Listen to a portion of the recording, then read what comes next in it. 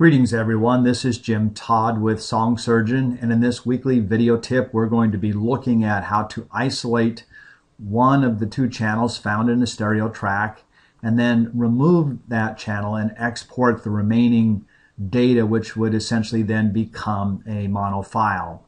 And this is something you can only do in Song Surgeon Pro, so if you're a standard user you might want to watch this to learn how it's done, but you won't be able to do this in your standard version. So let's go ahead and get started. So the first step in this process is really to isolate one of these two channels, and you can determine which of the two channels you're interested in by simply clicking the little speaker buttons and turning a channel off or on. Once you've determined which of the channels that you're interested in this case let's just say it is the right channel that we're interested in, the next step then would be to select the left channel data and to remove it from the file. How do you do that? Well, using the editing functions, use your mouse, left click and hold down and then drag. And as you can see, if we drag near the center, we select both channels. If we drag near the top, we're going to select only the top or the left channel, which is the channel in this particular instance that we'd like to eliminate. Once we've selected that channel, then we could either delete the data or we could silence the highlighted section. And it really doesn't matter because they both accomplish the same thing. And I really don't think there's any advantage or disadvantage to using one or the other. I'm going to select silence the highlighted section. As you can see, we process that left channel and we silence it, leaving only this right channel remaining.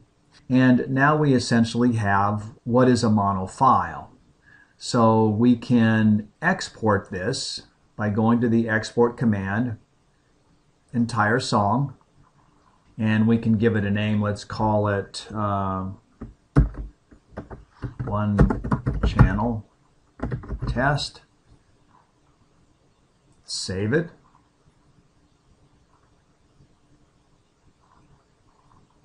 As you can see, it's exporting and creating this new file with just this data present in it.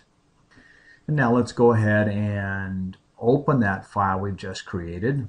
It's in the export folder. We called it one channel test. There, let's open it.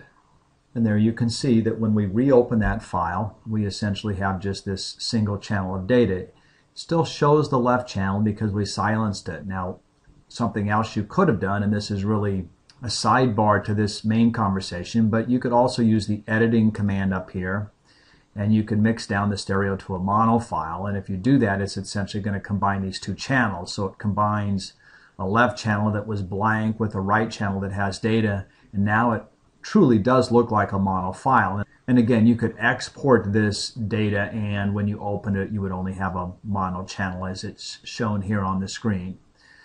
So that's really it. That's how you isolate and then remove one particular channel from a track and export that data to create a new file with just the one channel worth of data in that file and open it back up. And so that will conclude this Song Surgeon video tutorial for the week. Thanks for watching.